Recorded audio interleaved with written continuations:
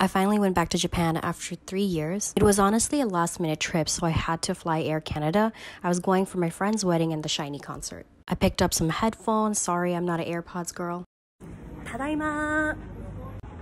It's super humid, but it smells like home sweet Japan. If you're new to my channel, my first time in Japan was studying abroad in Osaka, and I've been coming back every few years since then. This is the line for the Japan Rail Pass. I skipped the line because I ordered mine on japanrailpass.net.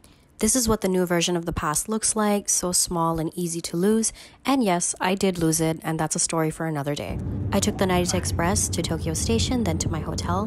During this trip, I stayed at Villa Fontaine Grand in Ariake, which is in Tokyo Bay, also known as Odaiba. It's a 4-star hotel, and for this room with a bathtub, a 3-night stay cost me 300 USD. I really enjoyed this hotel. There's something about staying in Tokyo Bay that just makes it so magical. It's a very clean and quiet area. I also loved that in the hotel lobby, they really provided you with all the amenities you needed, like facial care, toothbrushes, everything. You could just grab it. They also had things for kids, which really surprised me. It's not stuff you often see in the US. The hotel also had this money exchange machine that was perfumed. Like perfumed.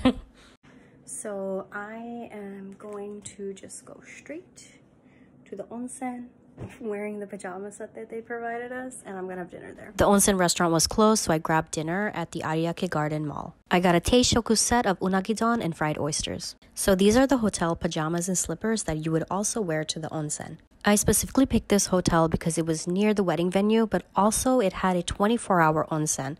Can you guess how many times I went to the hot springs? It's 3:40 a.m. and I am taking a walk here in Odaiba. And why is it, you ask? Well, because this is Japan and it is totally safe to walk at 3 a.m., 4 a.m. But also I cannot sleep. Jet lag. After roaming around in Odaiba at 3 a.m., voila! I found a convenience store, and it's Lawson. One of the best things about Japan are their convenience stores. They're always open 24 hours a day, and they have everything and anything you absolutely need. Of course, I went straight to the onigiri section and picked out what looked like a premium onigiri.